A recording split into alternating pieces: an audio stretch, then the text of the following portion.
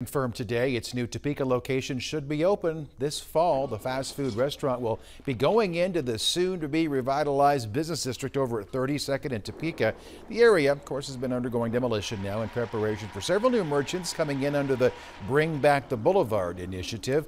Mainline Printing purchased a space there in the plaza, and talks have been reported to bring in a Whataburger too.